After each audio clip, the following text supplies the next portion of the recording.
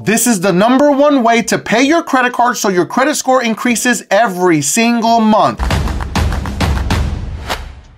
This is one of the biggest and most confusing things that people struggle with, is when exactly to pay their credit card so you can squeeze out every single point out of your credit score every single month. Because let's be honest, nobody taught us about credit or credit cards or even when to pay your credit card. So it's kind of confusing for just about everybody. I'll be honest with you, when I got into credit cards, I had no idea how to pay my credit card properly, and that it truly affected how my credit score goes up and down, and it drives people crazy. So should I pay it by the due date, by the statement opening date, or the statement closing date? There's all kinds of dates that just confuse you. So on today's episode, I'm gonna break down every date and its importance and exactly when you should pay your credit card so you can squeeze out as many points out of your credit score as you can every single month consistently. Because that's the #1 thing that everyone gets wrong. Credit is the ability to repay consistently. But before we jump into this video, make sure that you smash that like and subscribe button so this video gets out to more people so everyone can stay informed. So let's go ahead and jump into this video because I don't want this to be super long. So we're gonna do 3 different credit card statements. We're gonna do one from Capital One, one from Discover, and one from Chase Bank. And I want you to see the similarities in all of them because there's one very important date that they all have in common. The #1 date that everyone is laser focused in on is going to be the due date because it sounds important. Your payment due date. Make a minimum payment by this date. That only exists if you are carrying a balance every month. And if you decide to only make the minimum payment, you're going to incur interest fees. This is where your $20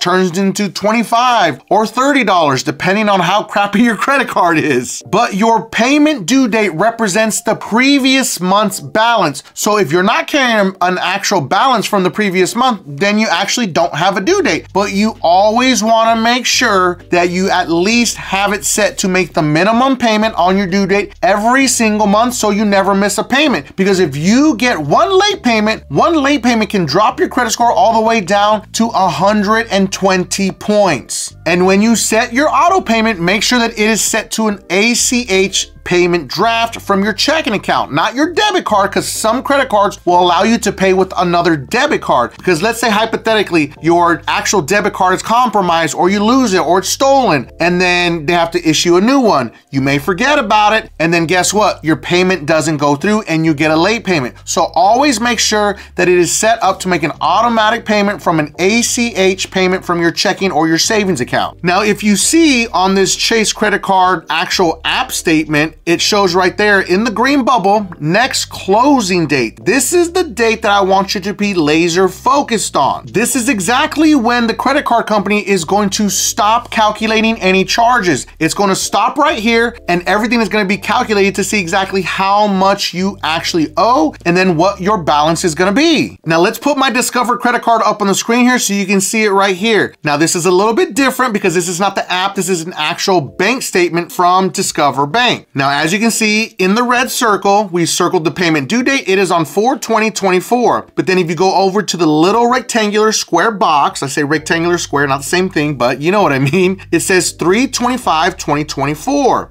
Now we want to make sure that we target in on that, what we call statement closing date. Remember, the last date on your statement is your statement closing date. The other date in the beginning is when it starts to begin to actually calculate all of your new charges. Every single credit card, no matter what kind of credit card it is, you're going to see those 3 dates on every single statement. Now let's put the Capital One Quicksilver card up on the screen here. As you can see right there in the red rectangular box, that second date says January 22nd, 2023. That's the second date that we want to focus on. So here's where it gets confusing. Everyone says this is going to be the date that's going to report to the credit reporting agencies, and that's actually not true for every credit card. The credit card company is going to have 3 to 7 days to report your balance once that statement closing date hits. So it could be on that actual date, or it could be 3 to 7 days after your statement closing date. Anytime you pay your credit card, you want to make sure that you're giving yourself enough room so it actually pays the credit card and it reports a zero balance or as close to zero as possible. So if my statement closing date on my Discover card is going to be the 20th of every month, then I want to make sure that I pay it off at least 2 business days before that statement closing date. Or if you want to be safe, you can do 2 or 3 days at maximum, because that's going to give enough time for the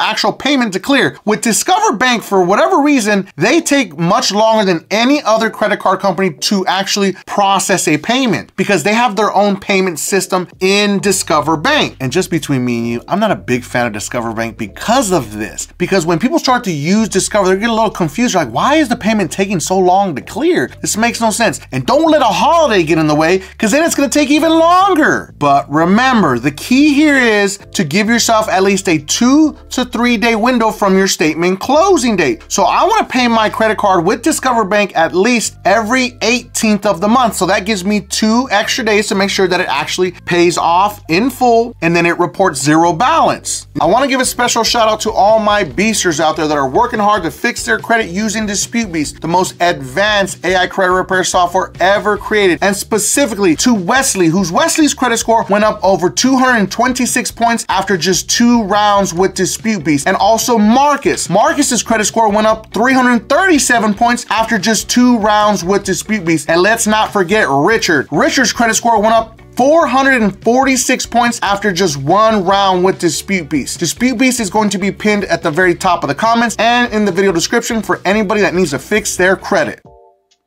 Last part's the most important. Now, if you want, you can move your statement closing date however you would like if you call and talk to your credit card company. So what I do is, people always say, well, Mike, what do you do with so many credit cards? Half of my credit cards close in the beginning of the month and the other half close in the middle of the month. Because what you want to do is, once that statement closing date hits, you want to stop using the credit card altogether. You want to stop using it for 3 to 7 days at maximum so it reports the lowest balance possible, because the name of the game with credit is repaying consistently. So we want to consistently report as many times as we possibly can zero balance. And the biggest mistake that everyone makes is they actually pay off their credit card and they're like, well, hold on, why is it showing that I'm reporting a balance? I paid off the entire credit card, what's going on? Well, because you paid off your credit card and then you started using it and you did not give yourself that at least 3 to 7 day grace period of not using the credit card, allowing it to report the lowest balance possible. And in my heart of hearts, you should always report a zero balance, because remember, it doesn't matter what people say out there. People that are in the 800 club do not carry balances. They consistently report a zero balance, and that helps level out their credit score. When you report a balance 1 month and then you report zero balance the next and you bounce back and forth, that's why your credit score teeter-totters up and down and it drives you crazy. And for those geniuses that are gonna come into the comments and try to argue with me and say, oh, but you have to report that you're using the credit card, because if you don't, they're gonna take more points away from you. No, that's not true. There are only 5 factors of credit and activity is not one of them.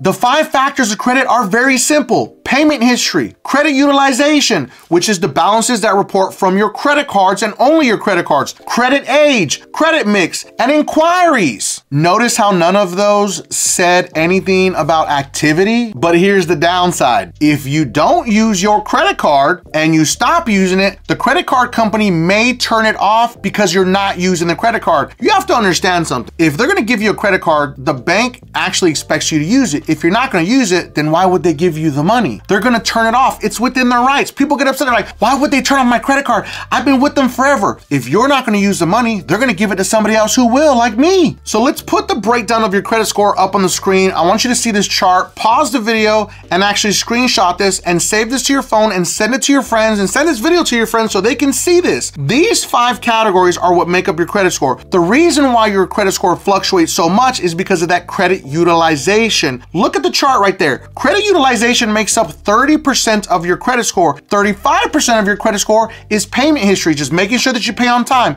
That is 65% of your credit score. That's why it goes up and down. And that's why if you get a late payment, it's going to tank your credit score. Now let's put this chart up on the screen from FICO. This is an actual breakdown of what your credit score does and how it reacts to that outstanding debt. You see the actual rectangular square here. That is outstanding debt, which is your utilization, the credit card balances that are reporting every single month to the credit reporting agencies. Now remember, everyone's credit profile is going to vary, but it's all about the consistency is what's going to help you squeeze out those points. But if you report zero balance, you're going to get 55 points. If you report 1 to 6% utilization, you're going to get 65 points. If you report 7 to 19% utilization, you're going to get 50 points. As you can see, the higher the balances that you report, the more points you're going to lose. But pay attention to that little asterisk right next to the 65. That is minus the actual points that you have already received, which is a maximum of 10 points.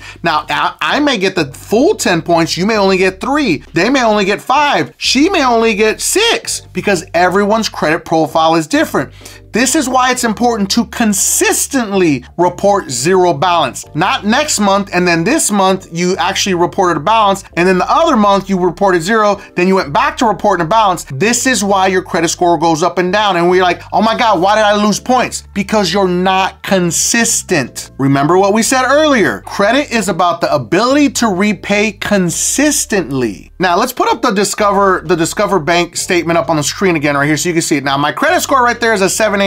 I usually stay between a 789 and a 796. I can never break through to the 800 club because I continuously add more credit to my credit profile because I'm getting new credit cards, I'm testing them out. But anybody that is in the 800 club will tell you they are consistently reporting a zero balance because it doesn't matter. Once you break through to a certain point, your credit score continues to grow. And the only thing that's going to make it grow behind it is your age of credit. So this whole theory that you have to report a balance every month, or if not, your credit score is not going to grow, is completely false. Because once you have hit that consistency streak and you're consistently reporting that zero balance, the next thing that falls in line is your age of credit. And the only way that your age of credit grows if you stop applying for credit and you let your credit grow slowly. That's how people truly break into the 800 club. They don't just break into the 800 club overnight. I've been doing this for a long time. If I truly wanted to, I know how I can actually break into the 800 club. I'll close some of my credit cards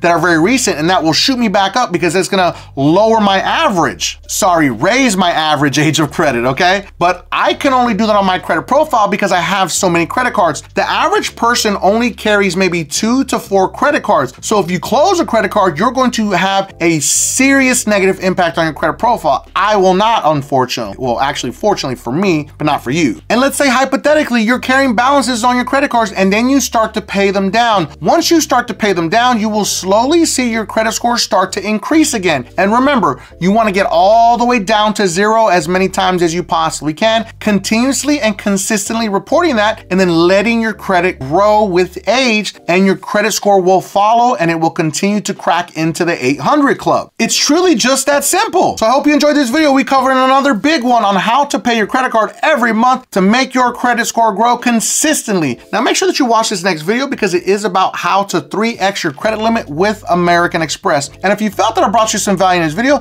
make sure that you don't forget and subscribe to increase your credit score.